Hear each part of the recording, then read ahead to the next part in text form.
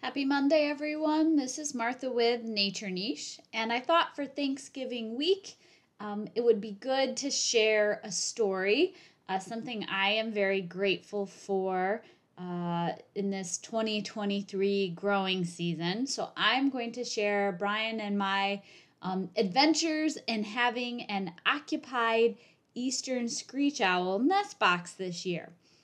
So if you didn't see past episodes, in Monday with Martha number 93, I talked about the biology and ecology of eastern screech owls. And in Monday with Martha number 94, we demonstrated the installation of a screech owl nest box. So we put it up in early March of 2022. It took a whole year for them to find us, but in 2023, in late May, I heard the whinny call of adults.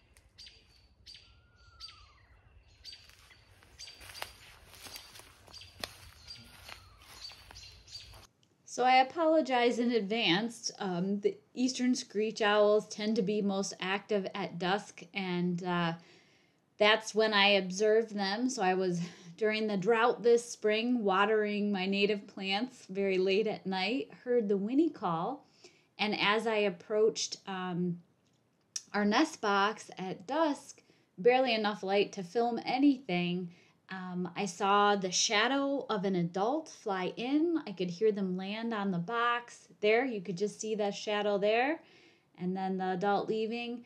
And then I heard squeaking noises from inside the box. So I stood quietly, watched, tried to film with my phone a little bit. There's another adult coming and going from the box.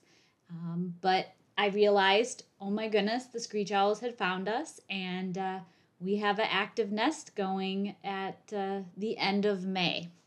So it took us about a week, but we secured a wildlife trail camera that was motion censored and infrared, had an infrared sensor, so would trigger on motion as well as changes in temperature to try to film activity in the nest box. So this tree in the foreground is about 20 feet. It is the closest one to the nest box.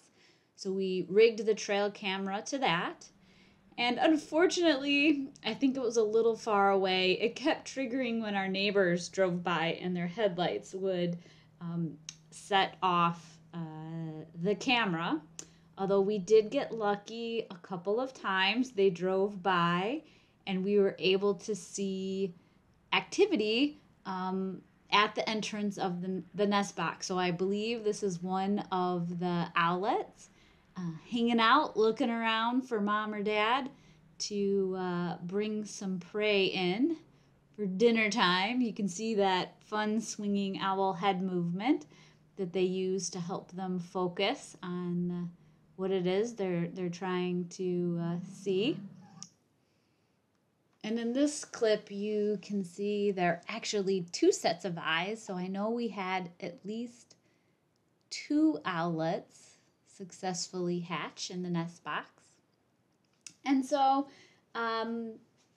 life happened. We didn't really see or hear anything for a little bit. And then right in mid-June, I happened to be just looking over into the woods, and I saw a little like blob on the side of a tree, and I'm like, boy, that's a funny looking trunk. And when I got my binoculars out, I realized it was one of the, I believe, adult screech owls, just based on the patterning and how defined the ear tufts are.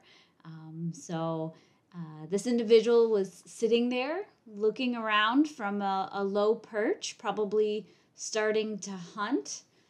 At dusk. We're about an hour before sunset here in mid-June.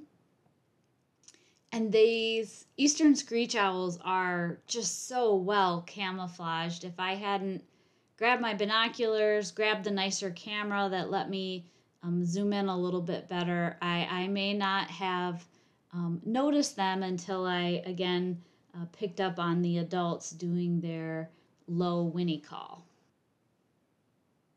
So I'm going to zoom out here and just show you the shape and size of that adult owl compared to the understory and overstory trees in our woodlot next to our house.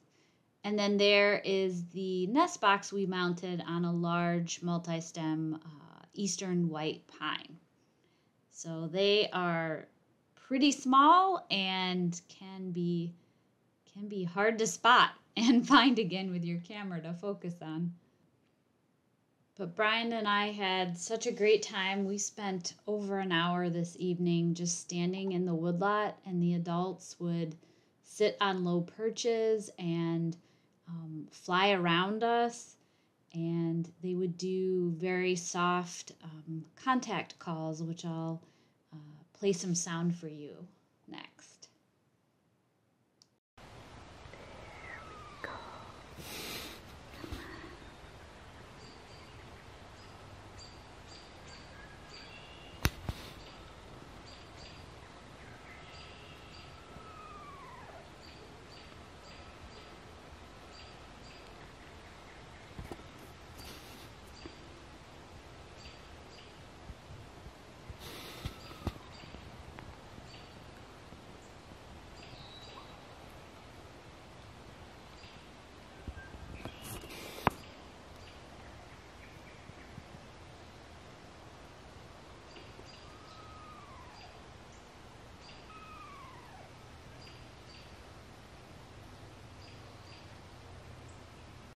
And their calls are so soft, you think they're far away, but they kept surprising us by being only 10, 15, 20 feet away.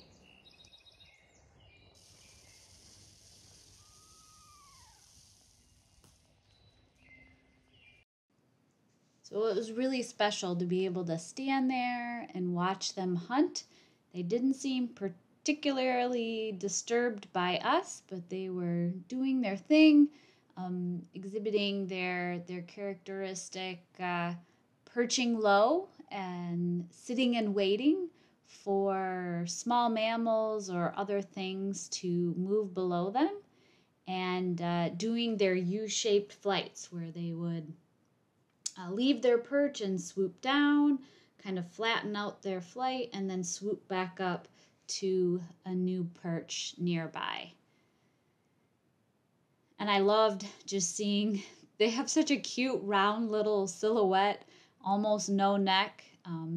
They are a pretty small owl, and they are one of the, if not the least picky about their habitat and their prey habits. They eat a lot of different things, from small mammals to earthworms, insects, reptiles, and amphibians.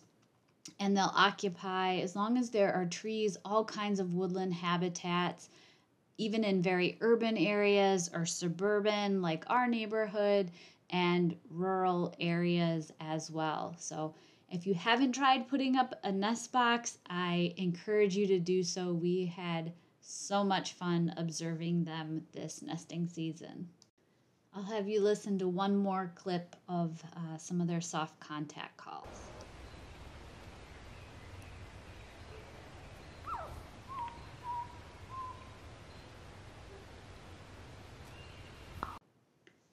So although we didn't see the fledgling owlets this particular evening, we did enjoy watching the adults hunt.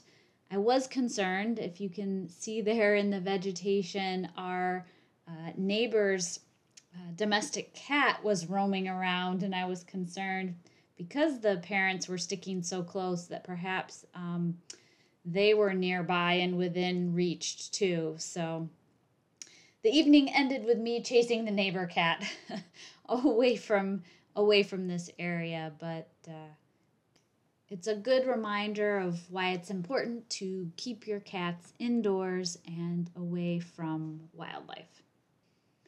So because we didn't see the owlets, I wanted to give them plenty of time in case they hadn't fledged yet. So we didn't check on the box until early July. I just wanted to make sure everyone had made it out of the box and get it cleaned up and ready for the fall. So now is actually a great time to get nest boxes up. The eastern screech owls and other birds and or squirrels will use them in the fall and winter, and it gives the birds a chance to check them out and basically know about them for a nesting season to start in February and March. So you can see there were no owlet bodies, so I believe the two that we saw with the trail cam footage did fledge and at least made it out of the box.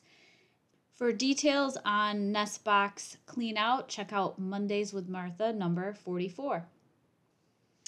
So we didn't really hear or see the screech owls for about 5 months.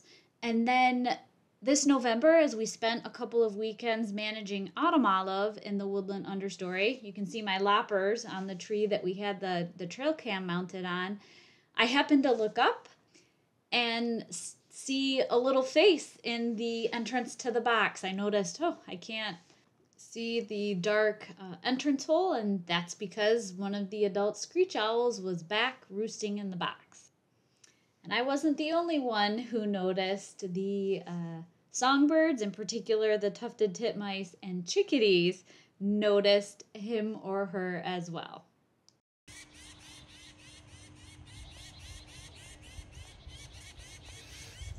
They're mobbing them.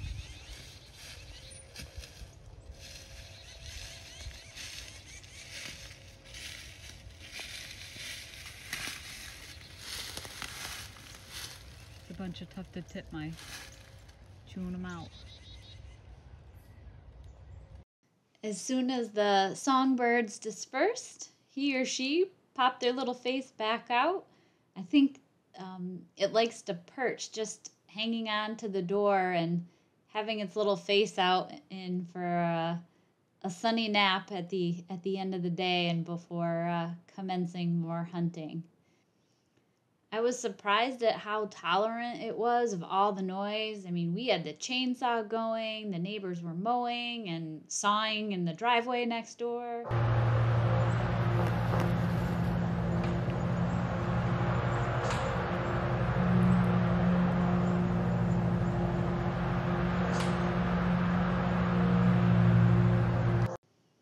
So other than the songbirds, nothing really seemed to disturb this eastern screech owl. It would occasionally look around, watching the chipmunks and the squirrels scurry around across the woodland floor, but it was very content with all the suburban noise going on around it to just take a snooze on a fall afternoon. So thanks for letting me share our adventures with the eastern screech owls this year. I hope this inspires you to think about where you might be able to put up your own nest box and try to provide habitat for these cute little critters. Just as a reminder, you do want to put these nest boxes either on a live tree that's at least as wide as the box, and make sure that it's 10 to 30 feet up in the air. If you are overly concerned with predators, the potential for predators, you can post mount these and provide a predator guard underneath. Set that post 10 feet from any launching point. It's good to put up multiple boxes. They'll use them as alternate roost sites, or if a nest fails, they can move to a completely new nest box to start over in the spring. And those screech owl nest boxes should be at least 100 feet apart, out of the wind. They can face any direction, but east is nice for morning sun. And it's good to have it near branches so that the owlets can crawl out before they learn how to fly. With that, I will wish you luck attracting screech owls to your own backyard, and hope that you have a wonderful Thanksgiving and an excellent nap afterwards. Take care and have a good week.